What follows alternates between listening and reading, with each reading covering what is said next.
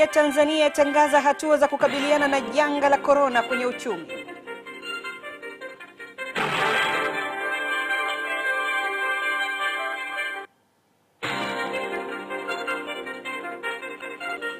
Tani 8 za minofu ya samaki zasafirishwa kwenda Ulaya kupitia uwanja wa ndege wa kimataifa Mwanza.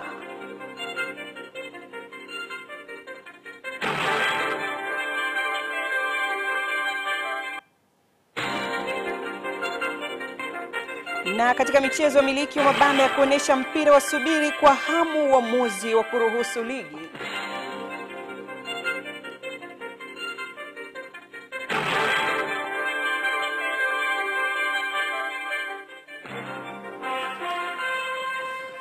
Naam, habari za usiku huu wapendwa watazamaji wetu popote pale mlipo. Ifuatayo ni taarifa ya habari kutoka hapa. Hii ni ITV Super Brand Afrika Mashariki. Mtazamaji popote pale ulipo unatupata barabara. Jina langu ni Farahia Midle. Mtazamaji, karibu, tafadhali ungana nami.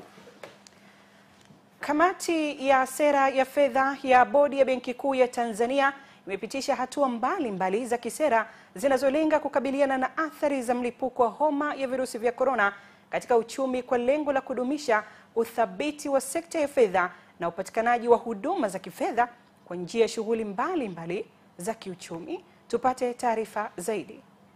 Benki Kuu Profesa Florence Luoga ametaja hatua hizo kuwa ni pamoja na kushusha kiwango cha chini cha sehemu ya amana kinachotakiwa kuwekwa Benki Kuu kutoka 7% hadi 6% kuanzia Juni 8, 2020 kwa lengo la kuongeza ukwasi katika sekta ya benki. Sababu hiyo Benki Kuu imechukua uamuzi wa kushusha kiasi cha amana kitakachowekwa Benki Kuu.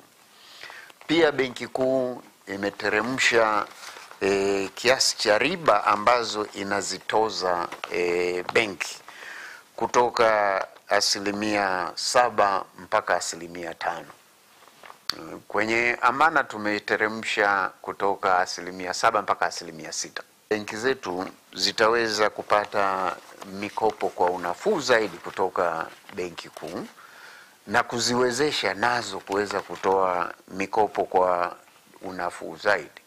Kuhusu urejeshaji wa mikopo ya mabenki, gavana ametaja hatua zilizochukuliwa. Tegemea kuwa kwa wakati huu benki zote zitafikiria kupunguza riba pale zinapokopesha wateja.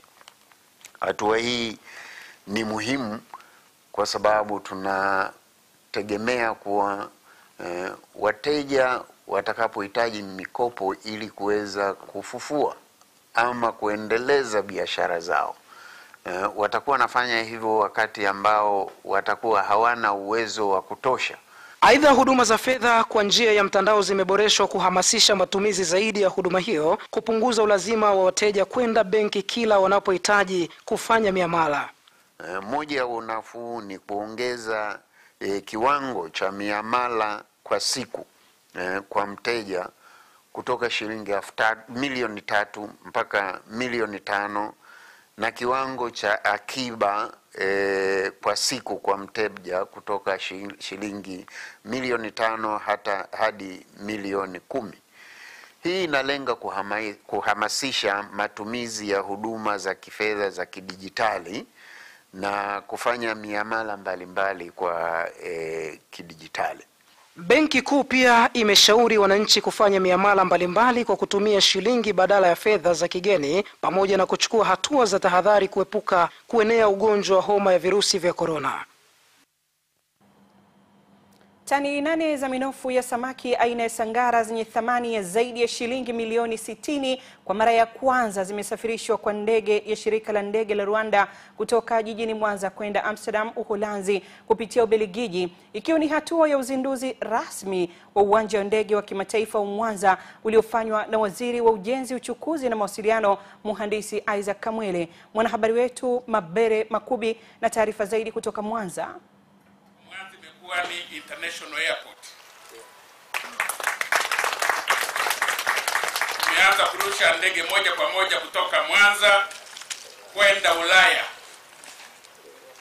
Ni ndege aina ya Airbus A-330-300 yenye namba za usajili 9XR-WP Rwanda Air ikiondoka katika uwanja wa ndege wa kimataifa wa Mwanza majira ya saa 3 asubuhi kuelekea Amsterdam, Uholanzi, ikiwa na shehena ya minofu ya samaki. Ninawaomba sana mtengeneze umoja wenu, mkoa wa Mwanza, mkoa wa Mara na mkoa wa Kagera.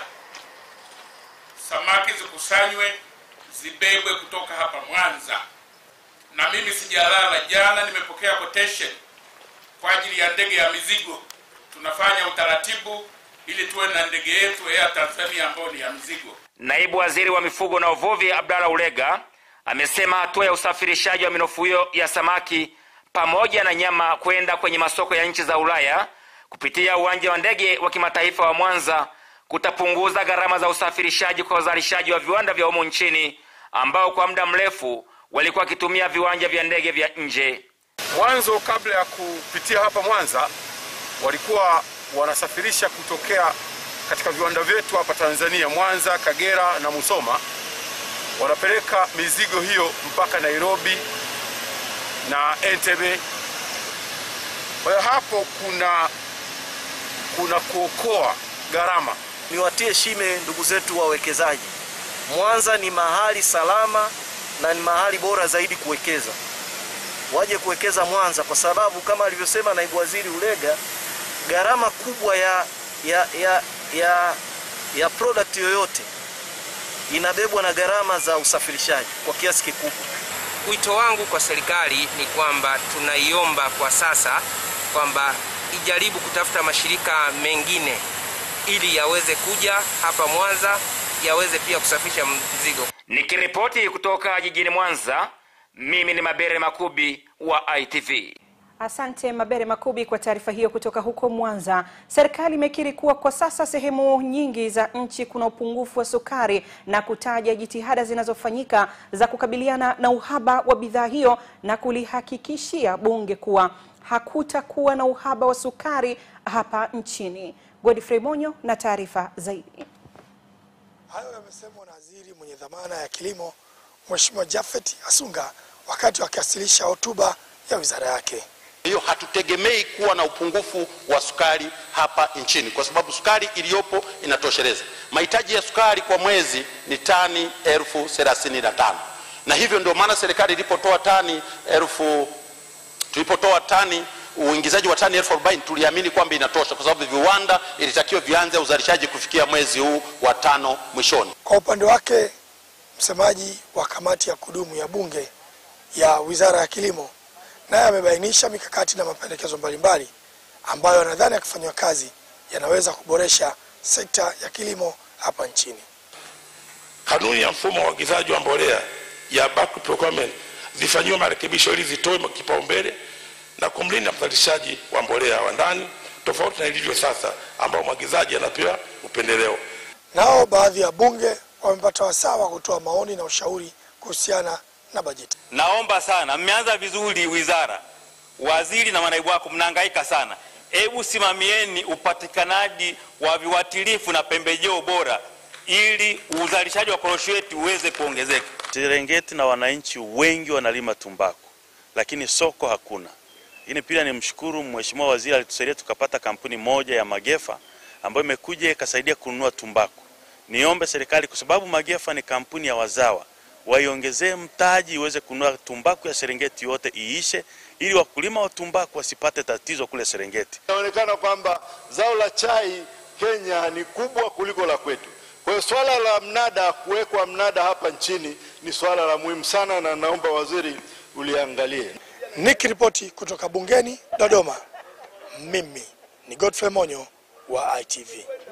Wauguzi katika hospitali ya taifa Muhimbili wameungana na wauguzi wengine kote duniani katika kuadhimisha siku ya wauguzi duniani, huku wakiahidi kuendeleza kwa vitendo viapo na maadili ya kazi zao kipindi hiki cha ugonjwa wa corona na hata baada ya ugonjwa huo. Mwanahabari wetu Jacqueline Slem ana taarifa zaidi.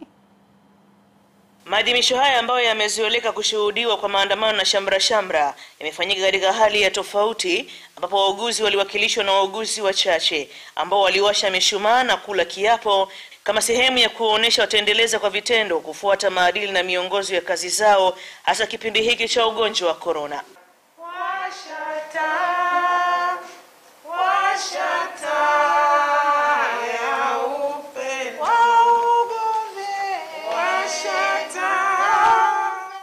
Kwamba wagonjwa wanapata huduma bora. Tumehakikisha kwamba watu wa huduma sasa ambao wanahudumia wagonjwa hao wanaweza kupewa mavazi kinga ili kuhakikisha kwamba tunawakinga wasipate matatizo.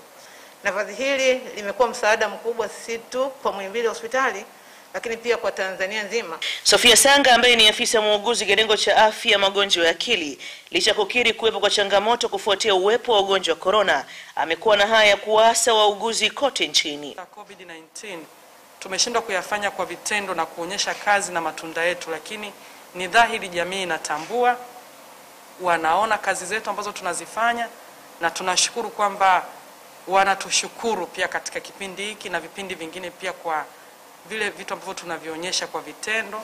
Baadhi ya wakazi jiji la Dar es Salaam wakapongeza juhudi za wauguzi katika kipindi hiki cha corona na kuomba wasikate tamaa katika juhudi zao za kuokoa maisha ya wagonjwa. Ongeza na tutaendelea kuwaombea, na ni jukumu letu kama Watanzania kuendelea kuwaombea wauguzi wote ambao sasa wanapitia katika mazingira magumu sana, hususan katika ugonjwa huu wa mlipuko.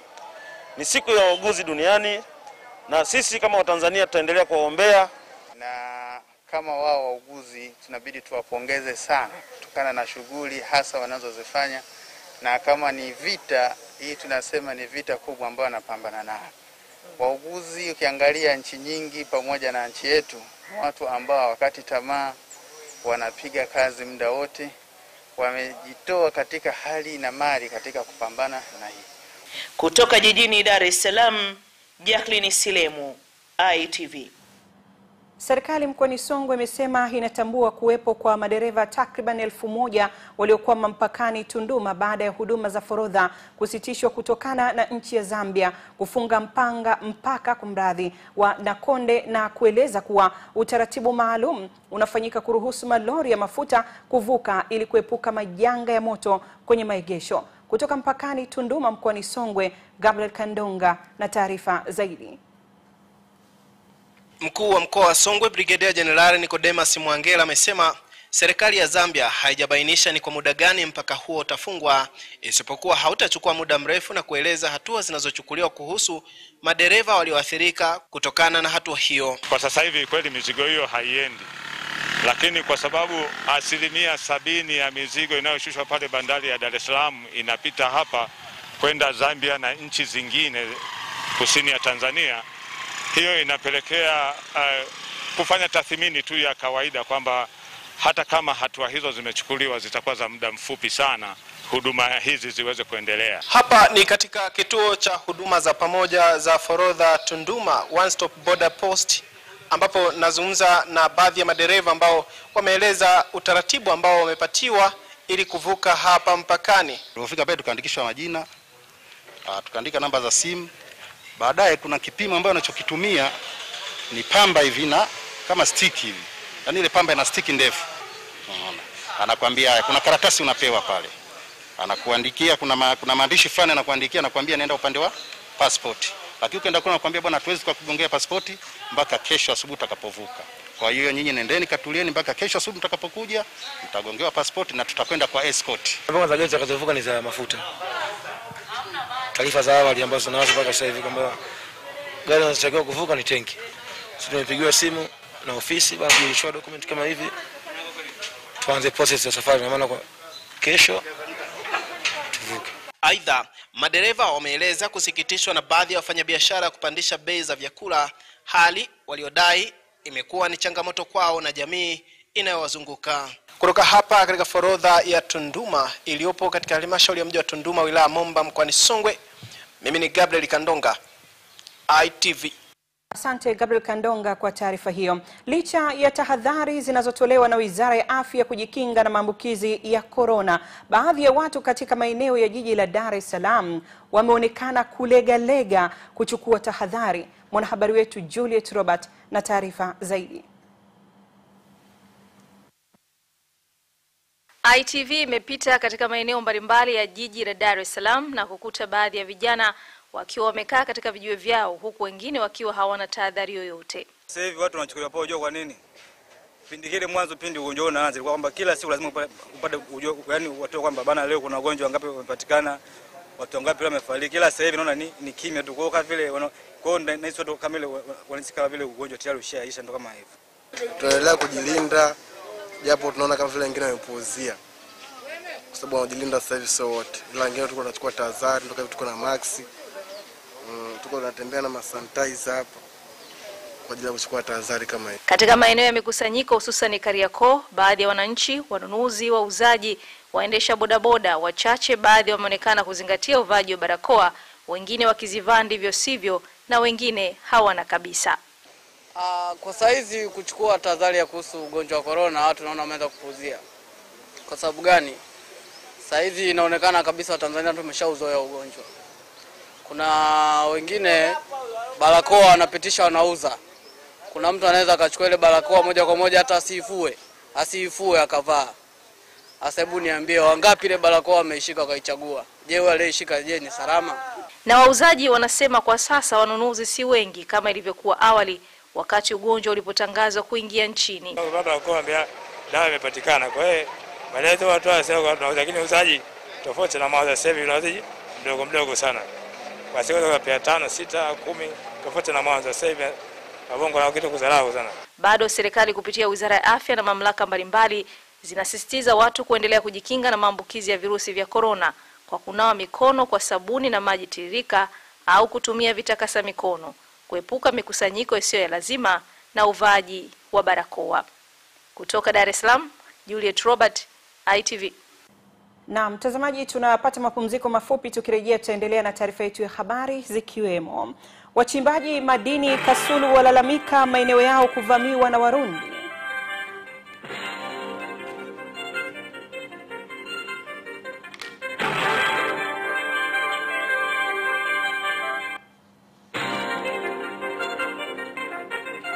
Na zaidi ya raia wa Kongo 300 waliokuwa Rwanda waamua kurudi nchini kwao.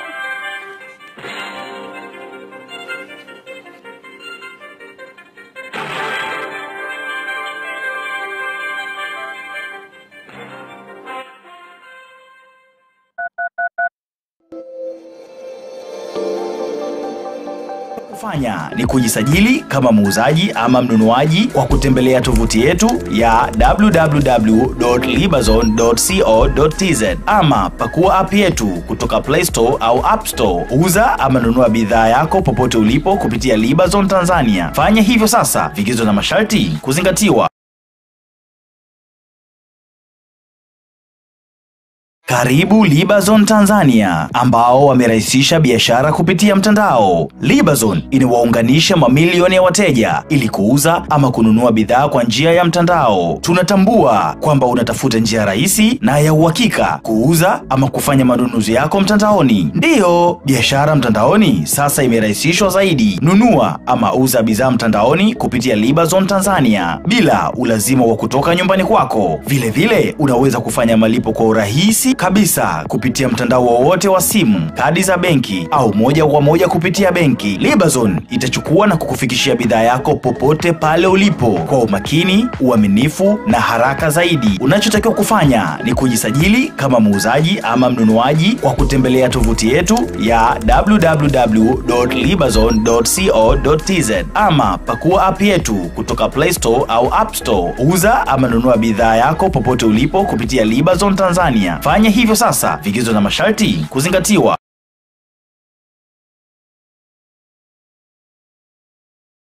Habari za saa, jiji letu, hapa na pale. Habari saa 2 na saa 5 usiku. Habari hizo zote unazipata mubashara kupitia Facebook @ITV Tanzania na YouTube ITV Tanzania. Zote ni kiganjani mwako, kompyuta na kompyuta mpakato. ITV daima, super brand Afrika Mashariki. Hello, mambo vipi? Mimi naitwa Rajab Abdulkahari Ibrahim almaruf Harmonize. Najua unatazama ITV. Niko mbele yenu kuwasihi wa Tanzania wenzangu kuchukua tahadhari juu ya gonjwa hili hatari la corona. Kama ulivyosikia katika vyombo vya habari, lakini pia viongozi wetu wakuu wa nchi wakizungumza, akiwa Mheshimiwa Rais wa Jamhuri ya Muungano wa Tanzania Dr. John Pombe Magufuli, pamoja na mama yetu waziri mwenye dhamana ya afya, mama yetu Umi Mwalimu. So chukua tahadhari, mkumbushe mwenzio pia kuchukua tahadhari, kuepusha msongamano wa watu, makundi ya tofauti, kusalimiana kwa kupeana mikono, na endapo utahisi kuona dalili za ugonjwa huo ikiwemo kupiga chafya, kubanwa na pumzi, usisite kuripoti katika kituo cha afya kilicho karibu nawe. Mungu ibariki Tanzania, Mungu ibariki Afrika, Mungu ibariki dunia nzima. One love. Endelea kutazama ITV.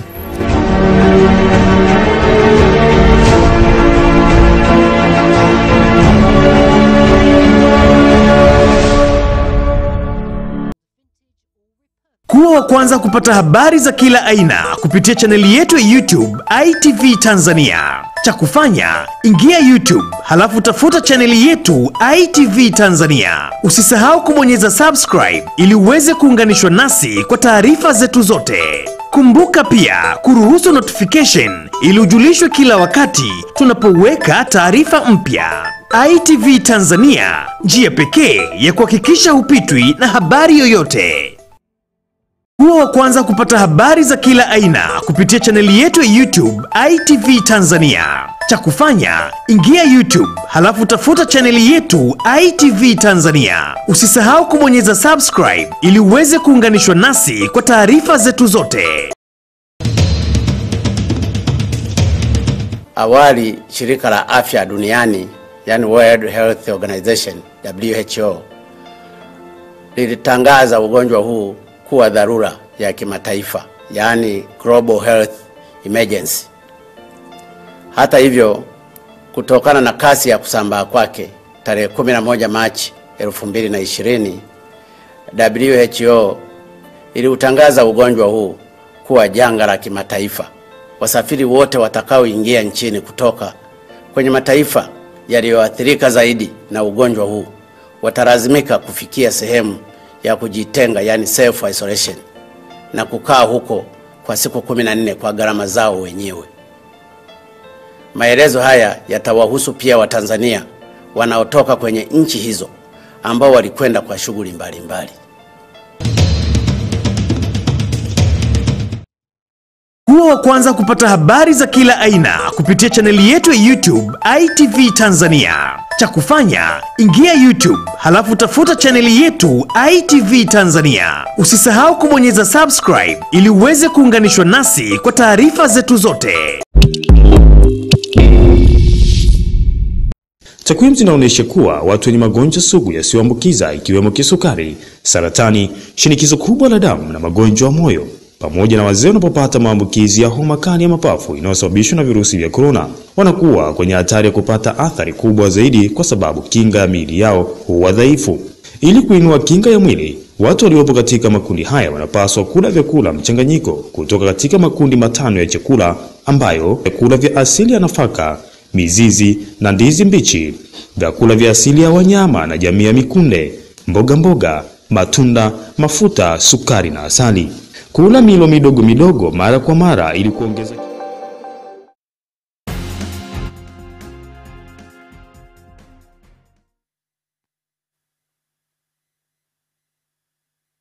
Mtazamaji, karibu, tunaendelea na taarifa yetu ya habari. Wachimbaji madini katika tarafa ya Makere, wilaya ya Kasulu, mkoani Kigoma, wamelalamika maeneo yao ya uchimbaji ambayo yapo ndani ya msitu wa hifadhi ya Makere kuvamiwa na raia kutoka nchini Burundi na kuathiri shughuli za uchimbaji wa madini aina ya chokaa. Kutoka wilayani Kasulu mkoani Kigoma, Deogratias Nsokolo na taarifa zaidi. Wamemweleza katibu mkuu wa Wizara ya Madini Profesa Simon Msanjila kuwa pamoja na changamoto hiyo, swala la vibali vya kuvuna misitu kwa ajili ya uchomaji limekuwa tatizo kwao kutokana na wakala wa misitu kutotoa vibali. Sasa imepelekea wakati sisi tuko kule na leseni za uchimbaji madini, wamekuja watu wanaovamia maeneo ya viwanda vyetu kulima kwa maeneo ambayo ni ya leseni zetu. Wamevamia watu wa kutoka Burundi. Kwa hiyo fikia mahali tukatafuta mawasiliano ya kusaidiwa ili swala hili liishe.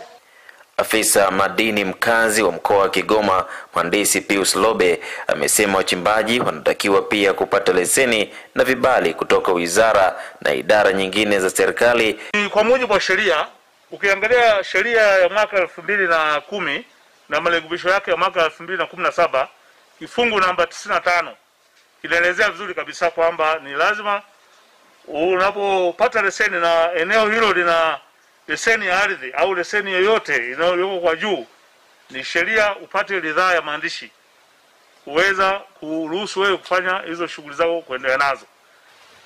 Kama kukipatikana wawekezaji wengine wakubwa kwenye sekta hii ya chokaa, kwa chokaa inayopatikana hapa Kasulu, sisi tutafurahi sana na tutawakaribisha na ushirikiano wetu utakuwa mkubwa sana. Kwa upande wake, katibu mkuu wa Wizara ya Madini Profesa Simon Msanjila amewataka wachimbaji hao kuzingatia sheria na taratibu katika kuendesha shughuli zao.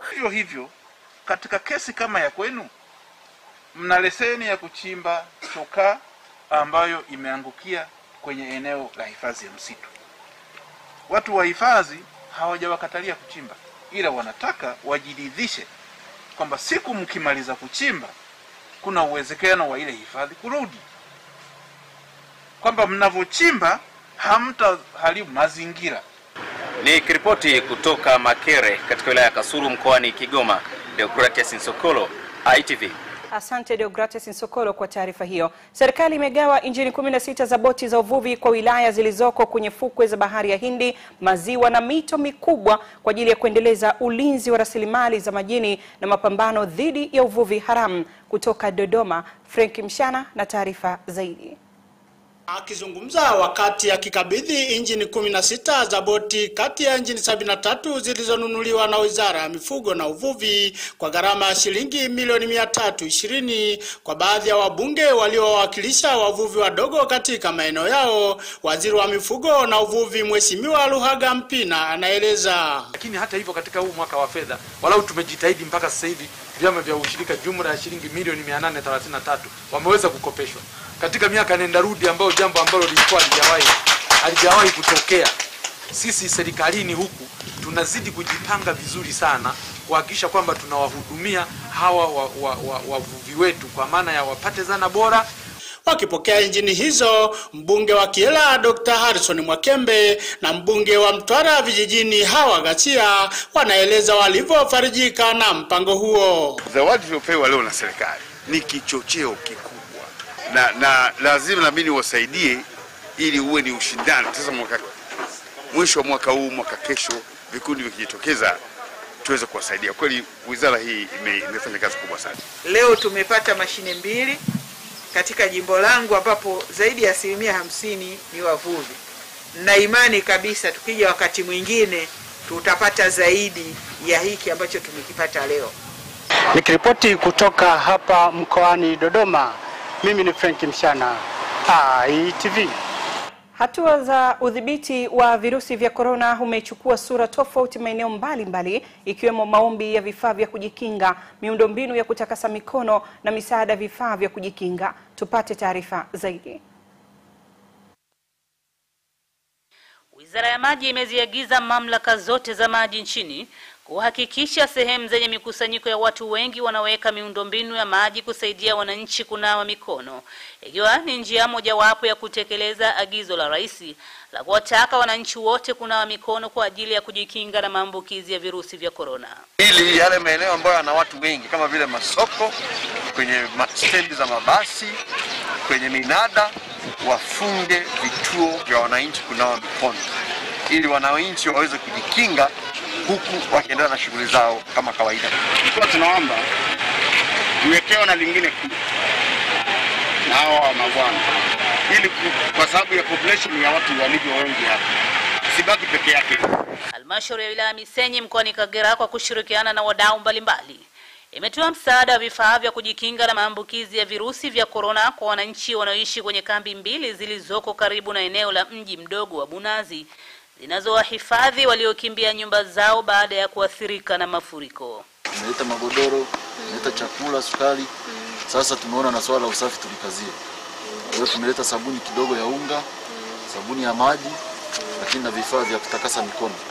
Basi kwa hiyo upande wa kujikimu na corona, tunaomba hata na sisi tupate hata barakoa ili ngalau tuwe tunaendeleza mwendelezo wa amri inayosikilika kwenye redio. Halmashauri ya wilaya ya Mwanga mkoani Kilimanjaro imepokea msaada wa mashine 50 zenye ndoo za kunawia mikono bila kutumia mikono zenye thamani ya shilingi milioni 11 kutoka taasisi ya Dr. Msuya kuunga mkono mapambano dhidi ya corona. Pamoja na juhudi kubwa ambazo tayari zinafanyika, sisi kama taasisi tunaweza kufanya nini? Kwa hiyo tukaona ni vema tulete mashine hizi kwa ajili ya kunawia mikono. Mashine ambazo zitakwenda kuongeza nguvu kwenye mapambano ya kupambana na maambukizi ya ugonjwa wa corona. Mashine takriban 50 ambazo zimeshakabidhiwa kwenye wilaya hii, zingine zimekabidhiwa kwenye taasisi za kidini, taasisi nyingine za kijamii. Kuhakikishia kwamba msaada huu utatumika vizuri kuwafikia walengwa, ikiwa na maana hususan kwenye maeneo ya umma. Jijini Dar es Salaam, baadhi ya watu wenye ulemavu wamepokea vifaa vya kujikinga na corona kutoka kampuni ya GP, huku wakiomba jamii kutowasahau katika kuwawezesha kukabiliana na maambukizi ya virusi hivyo. Hii iwe kama wao mabarozi kwa wengine, kwa kufikiri kwamba na sisi watu wenye ulemavu tunahitaji msaada kutoka kwao. Mungu atawabariki kwa mwezi huu, na ni watu wa kwanza kuja kwetu sisi kutukimbilia kwa eneo hili la ofisini kwetu. Tuna kwa ajili ya watu ambao wenye ulemavu wa ngozi na tutaendelea wengine wenye ulemavu wa viungo. Tumetoa bidhaa zote kama mchere, maharage, mafuta ya kura na barakoa na sanitizer kutokana na hali ya sasa hivi jinsi ilivyokuwa hii ya uchumi, na hao walemavu vitu vingi hawajui. Tumeamua kuwapa hivi vitu vya kukinga kwa ajili ya ugonjwa wa COVID-19.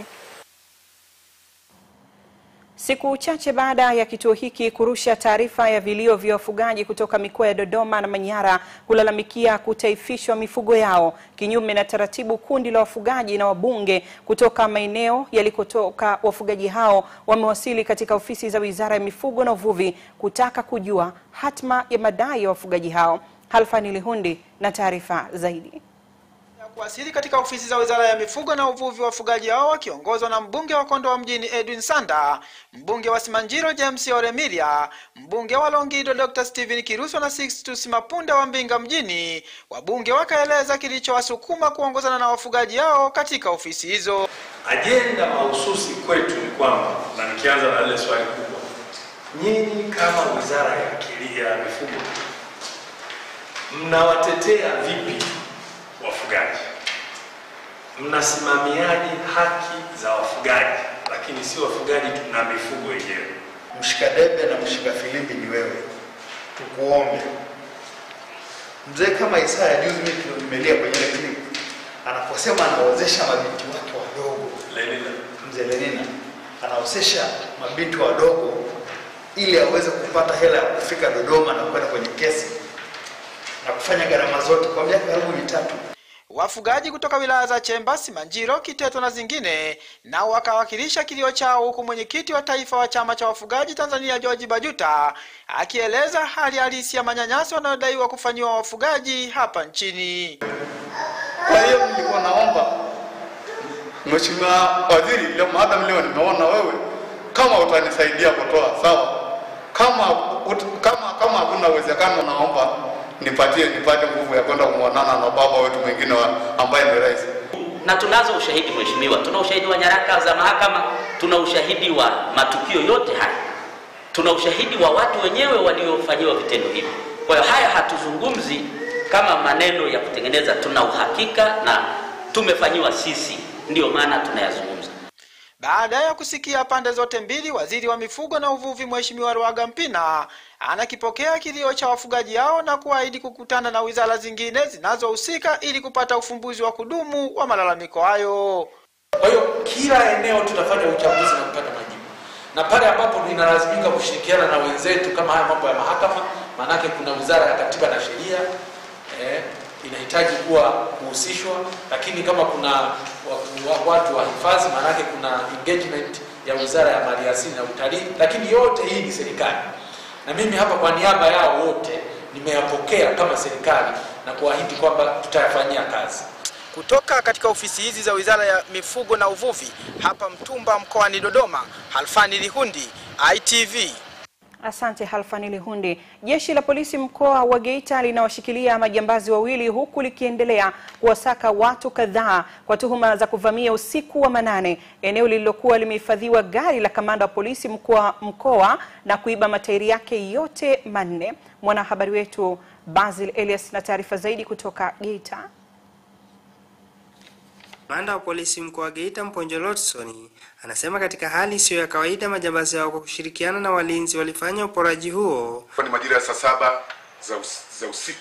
Walikula njama na mtu mmoja ambaye mpaka sasa tunamtafuta, ambaye ni mlinzi wa maeneo hayo. Walipofika pale, yule mlinzi ndio aliyotengeneza mipango yote hiyo. Kwa hiyo alikuwa na winda na kujaribu kuona ni gari gani wanaweza kulifungua. Lakini siku walikuwa wamefungua gari moja namba T476 ACY aina safu. Walifika pale wakafungua matairi yote, wakabeba, wakatoeka nayo. Wakati huo jeshi hilo linawashikilia watu 6 kwa tuhuma za kumuua kwa kumshambulia kwa kitu kizito kichwani Bwana Samuel Juma, mkazi wa wilaya ya Chato, wakipinga kulipwa mahari ya mbuzi mmoja kwa familia iliyokuwa ikitaka kumuoa binti yao. Kilichotokea ni kwamba wakati wanajadiliana na kufikia makubaliano ndipo ulipotokea mzozo. Mahali zilizokuwa zimetolewa pale kwa ni mbuzi 2, lakini katika mazingira ambayo upande huu wa wawaji hawakupenda mbuzi mmoja atolewe, wakidai kwamba mbuzi walikuwa ni kwa ajili ya shughuli zao za matambiko. Kwa hiyo mzozo uliendelea. Nikiripoti kutoka mkoani Geita, Basil Elias, ITV. Zaidi ya raia wa Kongo 300 wameamua kurudi nchini kwao kupitia mpaka mkubwa wa Koniche unaokutanisha miji ya Gisenyi magharibi mwa Rwanda na Goma mashariki mwa DRC ili kuendelea na shughuli walizokuwa wakizifanya nchini Rwanda. Mwanahabari wetu Bryson Bichwa na taarifa zaidi kutoka Kigali, Rwanda.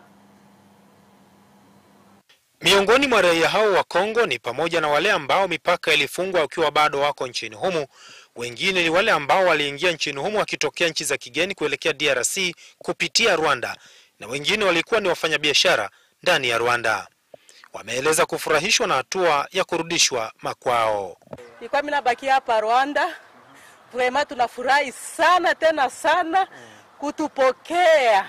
Haiko njoo mwisho, tutarudia tu. Hata hivyo wengi wao wamesema kama gonjwa la corona litakwisha na mipaka kufunguliwa, watarudi tena nchini humu kwani familia zao zimebaki Rwanda. Nakubali tutaenda, ndio ni vizuri kwa juu tunaenda kukazi. Tunaacha mafamilia zetu huku, bibi na watoto. Baadhi ya raia hawa walikuwa wakiishi mjini Gisenyi magharibi mwa nchi hii kisheria, huku wakiendeleza shughuli zao za kila siku mjini Goma, na wamesafirishwa makwao kwa ushirikiano wa serikali ya Rwanda na ubalozi wa DRC nchini humo. Hata hivyo hayo yanajiri wakati idadi ya waliopona corona nchini humo ikiongezeka kutoka watu 140 hadi 150, ikiwa ni ongezeko la watu 10 ndani ya masaa 24 yaliyopita, na ndani ya masaa hayo ni mmoja pekee aliyeambukizwa corona, na hivyo Rwanda imefikisha wagonjwa 285 tangu COVID-19 iripotiwa nchini humo Machi mwaka huu. Bryson Bichwa, ITV, Kigali. Rais Uhuru Kenyatta amefanya kikao kwa njia ya video na viongozi wengine wa kikanda kuhusu udhibiti wa virusi vya corona. Kikao hicho kikijiri wakati maambukizi ya virusi vya corona yakifikia 715 nchini Kenya. Mwanahabari wetu Duncan Maiche na taarifa zaidi.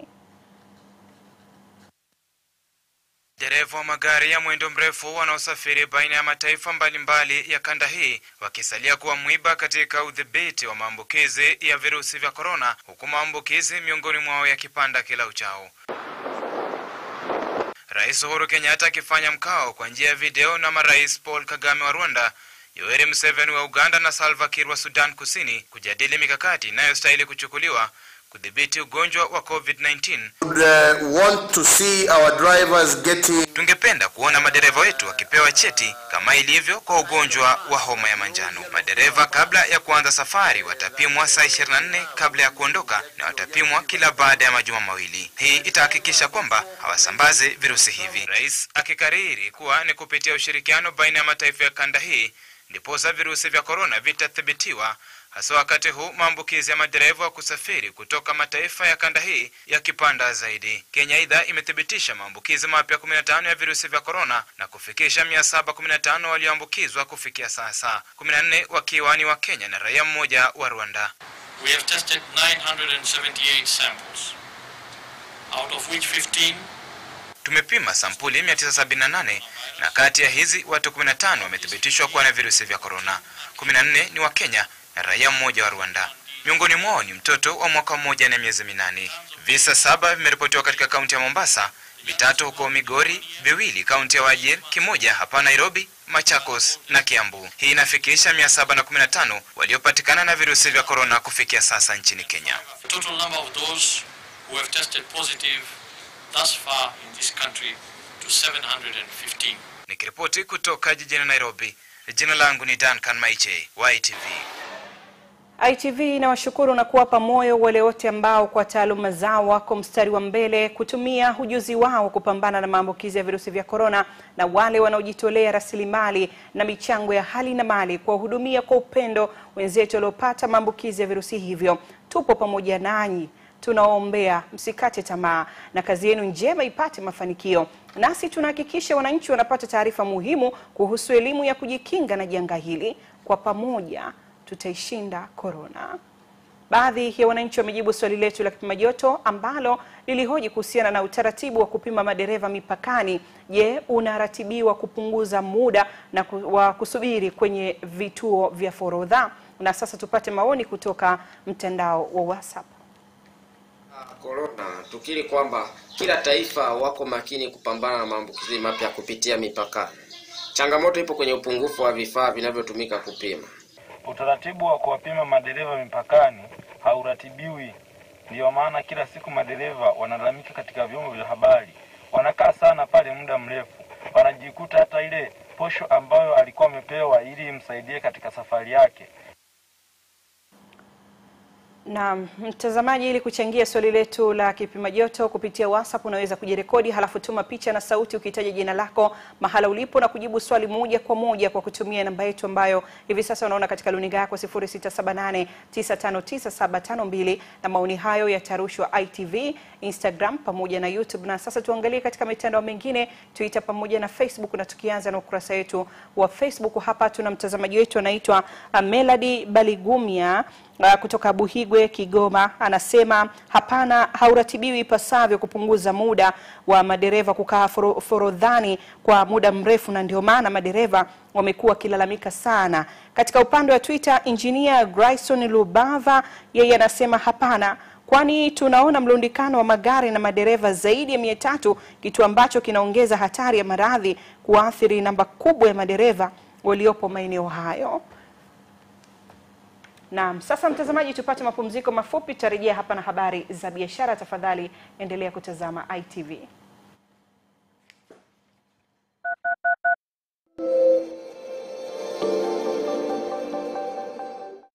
Kuwa wa kwanza kupata habari za kila aina kupitia chaneli yetu ya YouTube ITV Tanzania. Cha kufanya, ingia YouTube, halafu tafuta chaneli yetu ITV Tanzania. Usisahau kubonyeza subscribe ili uweze kuunganishwa nasi kwa taarifa zetu zote. Takwimu zinaonyesha kuwa watu wenye magonjwa sugu yasiyoambukiza ikiwemo kisukari, saratani, shinikizo kubwa la damu na magonjwa ya moyo, pamoja na wazee wanapopata maambukizi ya homa kali ya mapafu inayosababishwa na virusi vya corona, wanakuwa kwenye hatari ya kupata athari kubwa zaidi kwa sababu kinga ya miili yao huwa dhaifu. Ili kuinua kinga ya mwili, watu waliopo katika makundi haya wanapaswa kula vyakula mchanganyiko kutoka katika makundi 5 ya chakula, ambayo vyakula vya asili ya nafaka, mizizi na ndizi mbichi, vyakula vya asili ya wanyama na jamii ya mikunde, mboga, matunda, mafuta, sukari na asali. Kula milo midogo midogo mara kwa mara ili kuongeza kiwango cha chakula na kuwezesha mwili kupata virutubishi vingi zaidi. Kula kwa wingi matunda, mboga, jamii ya mikunde na vyakula vitokanavyo na wanyama. Kula vyakula vitokanavyo na nafaka isiyokobolewa au mimea mizizi. Tumia mafuta kwa kiasi kidogo sana, na inapowezekana kula vyakula vyenye mafuta yanayopatikana kwenye samaki na mimea kama vile parachichi, karanga, zeituni, ufuta na alizeti. Endelea kuchukua tahadhari za kujikinga na maambukizi ya virusi vya korona kama ilivyoshauriwa na Wizara ya Afya, Maendeleo ya Jamii, Jinsia, Wazee na Watoto. Kwa mtu mwenye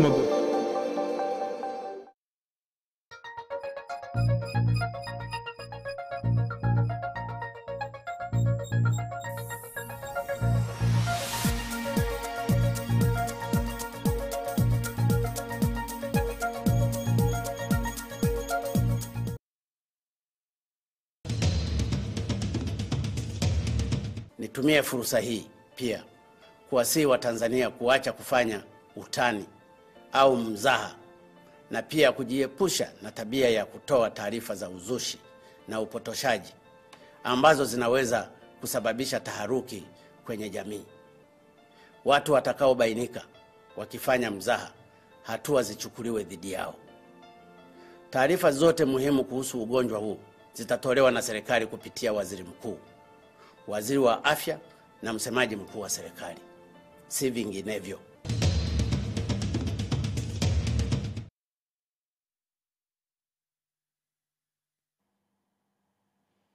Na mtazamaji, karibu sasa katika upande wa habari za biashara, na usiku wa leo nipo na mwenzangu Richard. Habari za usiku huu? Habari za usiku, salama Falia. Karibu, mimi niko salama. Karibu tufahamishe yaliyojiri katika upande wa habari za biashara. Naam, shukrani sana mtazamaji wa ITV. Ni wasaa wa habari za biashara. Chama kikuu cha ushirika cha kulima kahawa Karagwe KDCU kinatarajia kukusanya zaidi ya tani 45,000 za kahawa bora kutoka kwa wanachama wa ushirika huo, huku kikiahidi kushirikiana na serikali katika kudhibiti uuzwaji wa zao hilo kwa njia za magendo katika msimu mpya wa manunuzi ambao utatangazwa bei ya soko la dunia. Kwa maana ya kushughulikia swala la butura, tulishapokea maelekezo kutoka kwa naibu waziri Mheshimiwa Bashe kwamba lazima twende katika hatua za mbele za kuandaa mfuko ambao utakuwa unadhibiti butura. Kwa hiyo tumeshaanza mkakati huo. Tunakata sehemu ya ushuru wa vyama vya msingi na tunaweka kwenye mfuko maalum tayari kwa kuja kuanzisha mifuko ya ukopeshaji kwenye vyama vya msingi. Kimsingi tuwaombe wakulima kwamba waendelee kuvuna kahawa iliyoiva, waikaushe vizuri. Tutahakikisha kwamba tunapunguza matumizi kadri linavyowezekana ili kuhakikisha mkulima anapata bei ya kuridhisha. Wachimbaji wa madini ya dhahabu waliokuwa wakiathirika na matumizi ya sumu ya zebaki mkoani Geita wameanza kuondokana na adha hiyo baada ya wawekezaji wa ndani ya nchi kujenga kiwanda kikubwa cha kuchakata dhahabu katika wilaya ya Mbogwe ili kuongeza thamani ya madini ya dhahabu. Na lengo kubwa la kiwanda hiki ni kusaidia wachimbaji wadogo ambao mara nyingi wamekuwa wakitumia zebaki katika kupata dhahabu, na bado wakitumia zebaki wanapata naambiwa asilimia kama kati ya 30 mpaka 40 tu ya dhahabu, nyingine inapotea. Kwa hiyo uwepo wa kiwanda hiki kutawasaidia kwanza wao kunusuru afya zao, lakini pia kupata dhahabu iliyo nyingi. Ina process mzigo wao kwa makubaliano ya percent, wala sio kuchajiana hela. Kampuni imejipanga kuwasaidia wachimbaji wadogo vifaa kuanzia pampu, generator, winchi, compressor and jekama. Kama mkoa tunaona fahari kuwa na kiwanda kikubwa kama hiki ambacho wazao wamesimamia, tunaweza kuwekeza fedha zenu zaidi kukumbuka vikundi hivi vya vidogo vya wachimbaji na kuviletea mitambo. Zaidi ya maduka 100 ya soko la Tegeta Nyuki yamefungwa na idara ya masoko ya manispaa ya Kinondoni kwa madai ya kutolipiwa pango, hatua inayolalamikiwa na wafanyabiashara hao kuwa inalenga kuwaumiza kibiashara.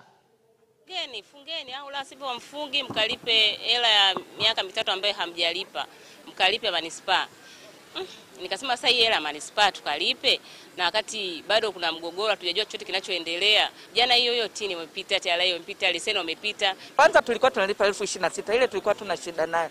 Ila walivyopandisha ghafla hiyo 42,000 ndio watu tukawa tunashindwa. Hapa biashara haijaanza kuchanganya. Tukaletewa waraka unaotaka kila mwenye frame alipie 100,000.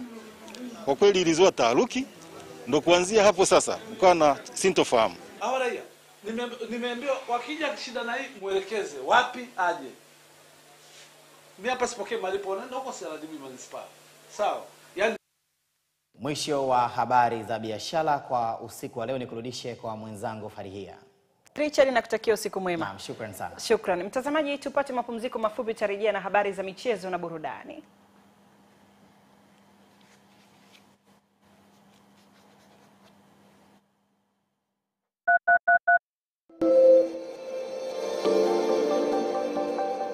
Habari za saa. Jiji letu. Hapa na pale. Habari saa 2 na saa 5 usiku. Habari hizo zote unazipata mubashara kupitia Facebook @ITV Tanzania na YouTube ITV Tanzania. Zote ni kiganjani mwako, kompyuta na kompyuta mpakato. ITV daima, super brand Afrika Mashariki. Sugu yasiyoambukiza, endelea kutumia dawa kwa usahihi kama ilivyoshauriwa na wataalamu. Ujumbe huu unaletwa kwenu na Taasisi ya Chakula na Lishe kwa ushirikiano wa ITV Radio 1 na Capital Radio.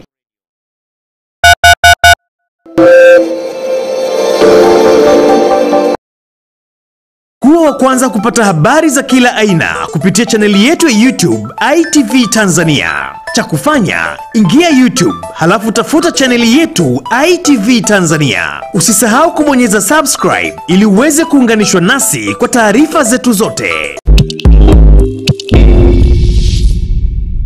Takwimu zinaonyesha kuwa watu wenye magonjwa sugu yasiyoambukiza ikiwemo kisukari, saratani, shinikizo kubwa la damu na magonjwa ya moyo, pamoja na wazee wanapopata maambukizi ya homa kali ya mapafu inayosababishwa na virusi vya corona, wanakuwa kwenye hatari ya kupata athari kubwa zaidi kwa sababu kinga ya miili yao huwa dhaifu.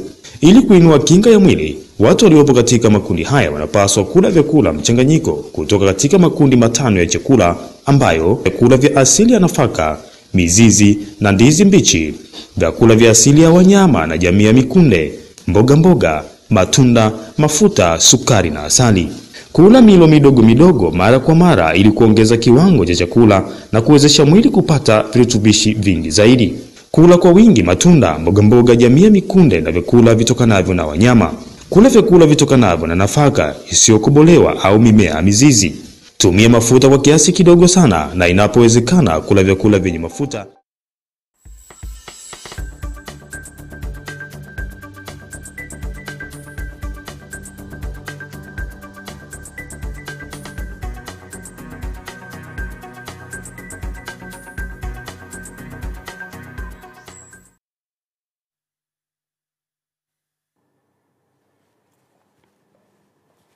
Karibu tena mtazamaji wa ITV katika taarifa yetu ya habari, na sasa ni wakati mzuri wa kutazama kile ambacho kimejiri katika viwanja mbalimbali vya michezo. Anayekualika dimbani ni wako mwanamichezo Amri Masara, nikwambia karibu, ungana nami.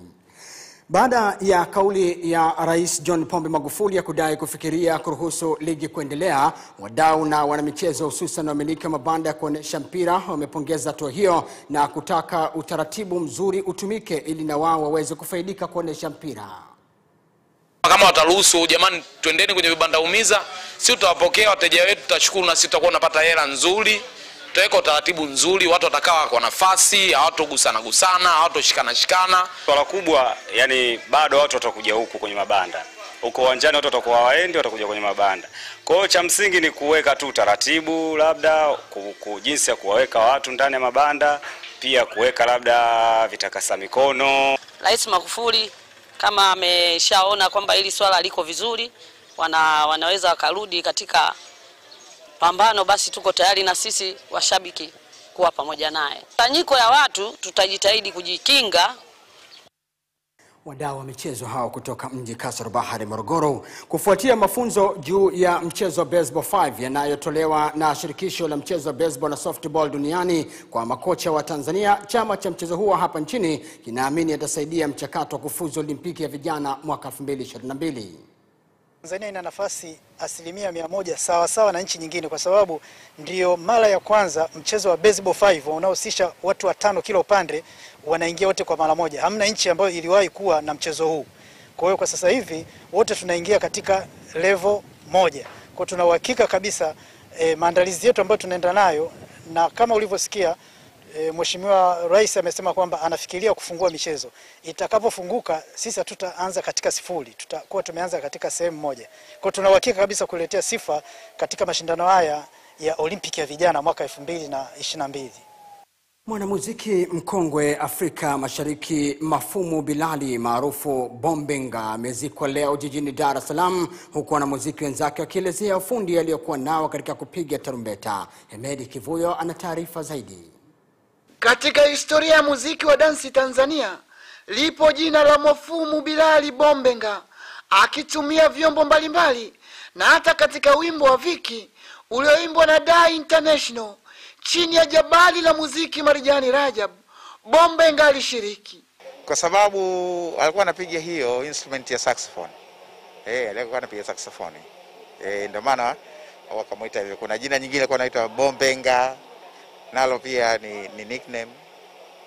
Lakini wamemuita sax sababu ya kwamba instrument yake ilikuwa ni saxophone. Nilipata bahati ya kuja kumuona hapa nyumbani kwake kwa sababu niko naye karibu. Tulikuwa tunaongea tu jinsi ambavyo alikuwa anajipa moyo kwamba baada ya tatizo lake la mguu kukatwa basi angeweza kunyanyukia vizuri, na alikuwa anahisi hata serikali ongeza kumsaidia mguu wa bandia kwa ajili ya kuweza kufanya shughuli zake yani kama kawaida. Lakini ndio hivyo. Maquiz, mimi ndio nilimleta Maquiz. Tukawa ni ndugu, sio marafiki tena. Hata nilipoanzisha bendi yangu, nimekwenda Ulaya, watu wa kwanza kuchukua ni Mafumu, nimemchukua. Nimekaa naye sana. Nyuma yangu ni baadhi tu ya waombolezaji walioshiriki katika maziko ya mwanamuziki nguli Mafumu Bilali maarufu Bombenga. Mwenyezi Mungu mwingi wa rehema ampe kauli thabiti. Kutoka Vingunguti, Dar es Salaam, Hemedi Kivuyo, ITV. Mwenyezi Mungu ailaze roho ya marehemu Mafumu Bilali Bombenga mahala pema peponi, amina. Mkazi wa mkoani Mbeya Clever Mamakula amejishindia bodaboda na shilingi milioni 1 kutoka kwenye bahati nasibu ya Biko inayotoa washindi wengi nchini Tanzania. Nimekuwa nikicheza Biko toka imeanza, nakumbuka mpaka sasa na kama miaka 4 nacheza Biko, nacheza napataga zile zawadi ndogo ndogo, ila kuna wakati nishashinda ile milioni ya papo kwa papo, ikanisaidia kunisogeza sehemu fulani. Hata juzi nikacheza japo sikubahatika kushinda, ila nikapigiwa simu siku ya Jumapili. Kusikia vile mara kwanza sikuamini mpaka nilipoanza kupigiwa simu kwamba nimesikika kwenye TV. Yani pale ndo nikaanza kuamini kwamba hii ni kweli. Hii pikipiki nimeipata itakuwa inanisaidia shughuli zangu za hapa na pale, mizunguko yangu imerahisishia usafiri. Na kwa hiyo milioni 1 niliyoshinda itanisaidia pia kuongeza kwenye sehemu zangu zile za biashara na kunisukuma kwenye mambo mengine. Uongozi wa timu ya Ruvu Shooting umependekeza endapo ligi itarejea viwanjani, mechi zichezwe nyumbani na ugenini kama awali. Sasa mimi naona madhara makubwa kwenye kuwa na kituo kimoja. Kwanza ni gharama kubwa kwa baadhi ya timu. Timu zitasafiri kutoka mikoani kuja Dar es Salaam, zitahitaji kulala hoteli, zitahitaji kula tofauti na pengine ratiba yao inavyokuwa wakiwa kule nyumbani. Lakini pia hapa katikati kutoka hoteli kwenda uwanjani ni gharama pia nyingine ambazo zitawagharimu wale watu. Lakini mbaya zaidi, kuna timu ambazo zitanufaika kwa sababu zenyewe zitakuwa nyumbani tu. Hata zile mechi ambazo walitakiwa wasafiri waende mikoani huko hawatasafiri. Na mtazamaji, taarifa hiyo ya vilabu juu ya ligi kuchezwa nyumbani na ugenini inakamilisha habari za michezo na burudani. Hivi sasa ni kurejesha kwake Farahia Medile aweze kuhitimisha habari usiku huu. Asante Amri Masare na kutakia usiku mwema. Asante nawe uwe na usiku wenye kheri na baraka tele. Amin, asante sana. Mtazamaji, karibu sasa katika swali letu la kupima joto ambalo leo hii linahoji kuhusiana na wanaopuuza tahadhari za kujikinga na corona. Je, wanaelewa athari zake kwao na jamii? Na kabla kuhitimisha taarifa yetu habari, huu tena ni muhtasari wake. Benki Kuu ya Tanzania yatangaza hatua za kukabiliana na janga la corona kwenye uchumi. Tani 8 za minofu ya samaki zasafirishwa kwenda Ulaya kupitia uwanja wa ndege wa kimataifa Mwanza. Na katika michezo, wamiliki wa mabanda ya kuonesha mpira wasubiria kwa hamu uamuzi wa kuruhusu ligi. Na sasa ni wasaa wa kibonzo cha leo kama kilivyoandaliwa na msanii Nathan Mpangala. Mtu kwao, mtu kwao, mtu kwao.